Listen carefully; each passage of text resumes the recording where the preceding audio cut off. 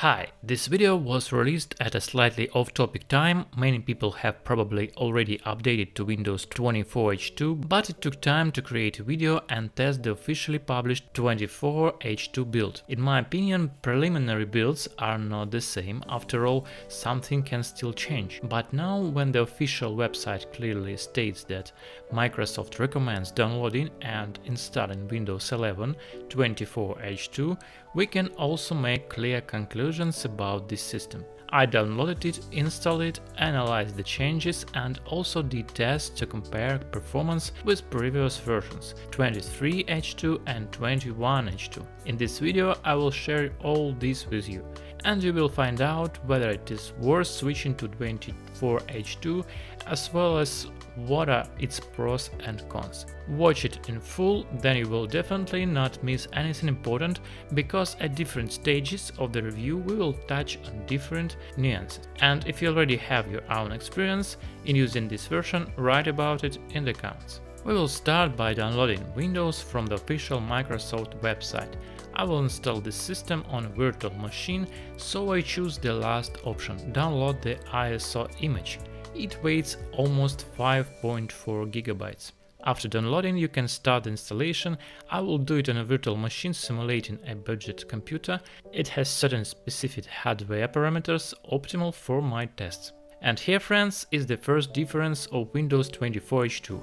For the first time since 2012, when Windows 8 was released, Microsoft has changed the design of the Windows installation program. The post-installation settings have changed many times, but this initial one, in my opinion, has remained unchanged for 12 years. And finally, something more modern, which is already intriguing. Apparently, there are special rates on 24H2. Someone calls it Windows 12. Well, we will check this out. I like the new installation program. After selecting the language and keyboard layout, we choose what we want, to install Windows or repair the one that is. And to continue, you need to confirm that I agree to delete all application files and settings.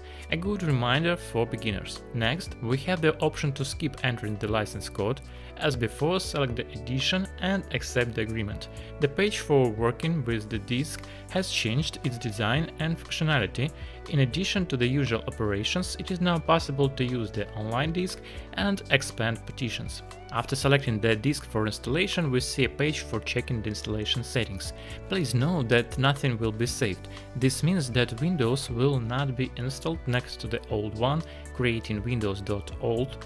The partition will be formatted. Also, here you can check the compatibility of your devices with the new Windows 11. Further installation is similar to the process of resetting Windows 11 to factory settings. The next stages of installation and system configuration are no different, so we will skip them. But immediately after installation, we see another radical innovation. This is an updated OneDrive.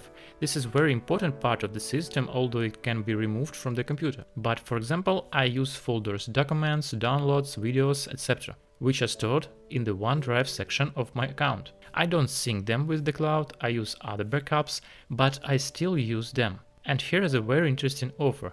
You can immediately specify a different location for the OneDrive folder. Not on drive C, but for example on drive D. This is a good option. Then, if you need to reinstall Windows, you won't have to waste time transferring your important files in documents on the desktop. They will already be on drive D, and drive C can be easily formatted. You can also immediately select which folders you want to save on the cloud.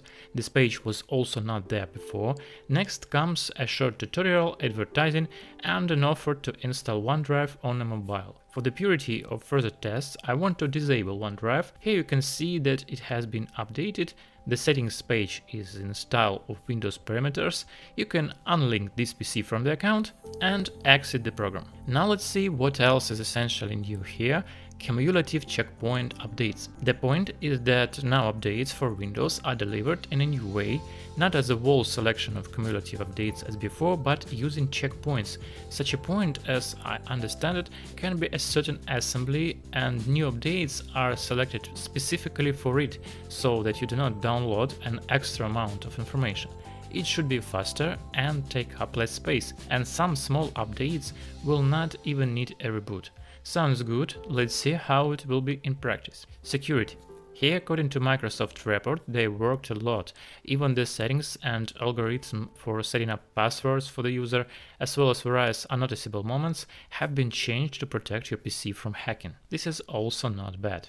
Copilot. There was a lot of talk about it. We expected Windows to have its own Jarvis, but something like that is only possible on special processors based on the Neural Processor Unit (NPU), which are installed in computers called Copilot Plus. There, Copilot will be able to use these resources to perform cool actions, for example, improve your appearance during video calls, generate subtitles in real time, create images based on your sketches in Paint, generate images by AI, improve the resolution in games. And in our old computers, Copilot is now something like help and text AI chat. Nothing special. But now it is less integrated into the system and can be removed if desired. Removed functions. Microsoft not only adds but also removes Boost, unnecessary WordPad, and all join were removed, as well as Cortana, the old mail and calendar applications, maps, people and movies and TV. There is no need to even talk about them, everyone deleted them manually or didn't even know that they exist and what they are for. And if you do not know yet that I made a program for more convenient removal of unnecessary functions from Windows, I will remind you about it. It is called PC No Problems. It can disable unnecessary built-in programs and services, has interesting settings and good cleaning of the cache. I myself constantly use it because it is much more convenient than doing everything manually through the registry and command prompt. It even disables Microsoft antivirus. I checked in version 24H2, the antivirus is disabled no problems. Link in description. There are some cool paid functions, but all the main ones work for free. Tens of thousands of users have already tried it. Context menu. Under the icons cut, copy, there are inscriptions, otherwise it was difficult for beginners to find the necessary actions in the new context menu. I still switch to the classic context menu in the PC No Problems program. This is very easy to do. It seems that I have covered the main innovations. It is time to move on to the tests. I will not do many of them unless there are some real differences in performance compared to previous Windows releases. Let's start by analyzing the readings in the Task Manager. Here we can see how many processes the system launches to work in the background and how much RAM it consumes. To make the comparison as fair as possible, I turn off the internet, wait a certain amount of time for the system to stabilize and go into a calm state. Then I launch a benchmark to simulate the launch of a demanding program or game, and after it runs I measure the readings of how much minimum resources the system requires when we occupy them with our programs and games. The result is this. There is no difference in resource consumption and in the number of running processes, neither in comparison with 23H2 nor in comparison with older 21H2. Test number 2. It's my favorite, familiar benchmark sign bench.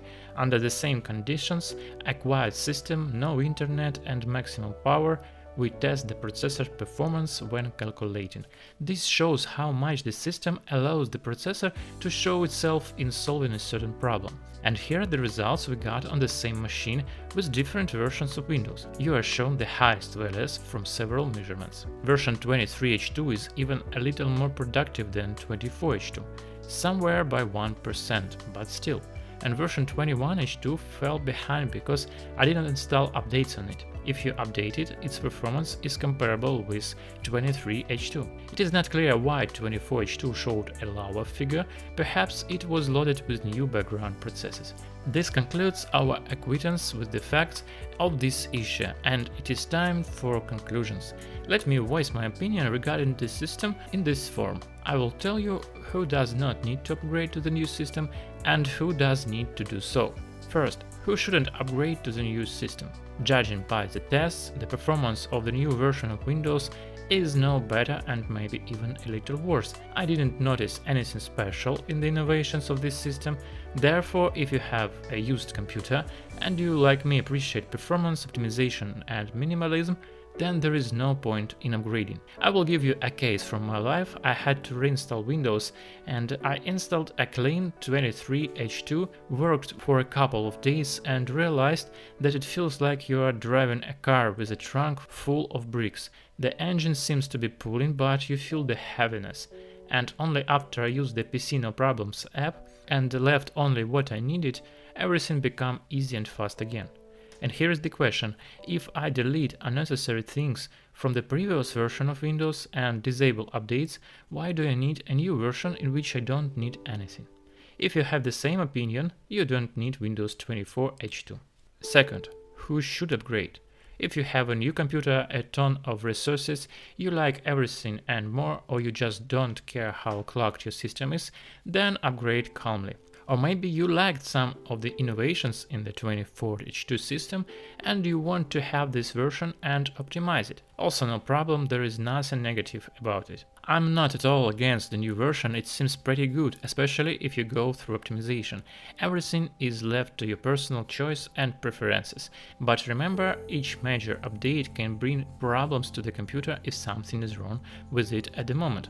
And if everything is fine with it, new major updates are always a small risk of incompatibility, drivers, optimization settings, etc. Some users shared that in 24H2 they have lost drivers or have errors. If we are talking about a clean installation, feel free to install Windows 11 24H2 right away. If you like minimalism, then 21H2 plus pcnp app. The choice is yours, and it's very interesting to read about your choice and conclusions in the comments. Our opinions may be different, everyone has their own view of things and experience. Share, it will be useful for everyone, and comments to this video are support for promotion.